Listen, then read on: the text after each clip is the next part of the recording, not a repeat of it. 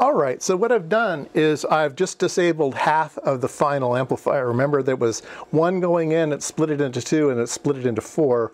Well, the split into four is now just a split into two. So if everything was working up to snuff, it would be a 15 watt amplifier now instead of a 30 watt amplifier. So there may be a bit of a mismatch here because of the loadings. But anyway, maybe we can get 10 watts out of it? Yeah, something like that. So let's give it a try.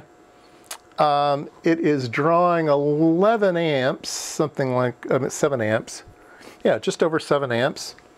And so let's go up to our spectrum analyzer. And let's see here, we'll go frequency, we'll do 1 gigahertz. Span, we'll do 0 span. We'll turn on the tracking generator, and we will turn that on. And oh, there we go. See, we've gone up in power. All right, so let's put this in watts. Amplitude, okay, so I have 60 dB of attenuation because it's a 30 watt attenuator here and another 10 watt attenuator there, both 30 dB. So we have 60 dB total. So we'll turn our reference offset to 60 dB. All right, and then we will set units to watts.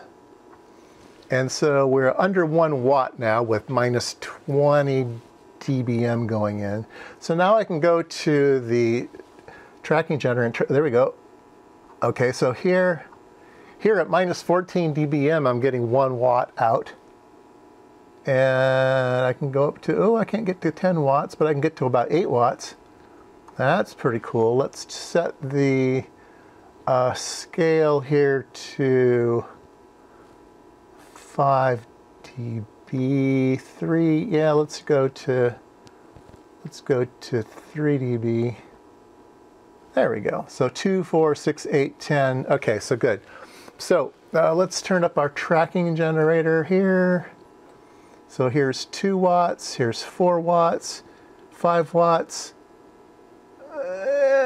Yeah, we're getting maybe 6 watts out maximum, something like that. Let me turn on a marker.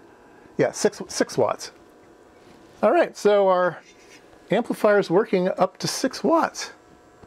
And if both sides was working, that'd be 12 watts. Oh, we're about halfway there. But I think that's all I'm going to do with this amplifier. I don't think I really have any use for it right now. I may come back to it at a later point in time and maybe do a single amplifier with just one of those nice FETs in this thing, especially since only half of it is working. Maybe pull out these 4 FETs, 2 FETs here.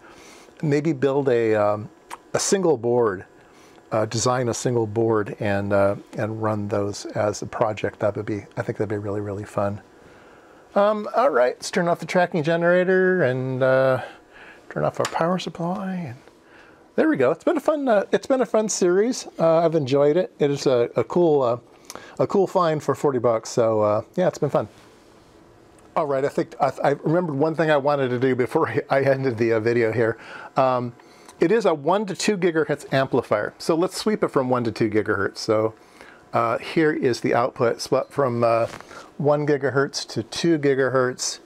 And you can see here, we're at about maybe 5.8 watts here.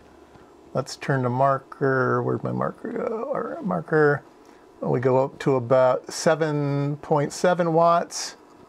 And we go down to about 5 watts. So yeah, it's fairly level between 1 gigahertz and 2 gigahertz. So yeah, not too bad, but it does operate there.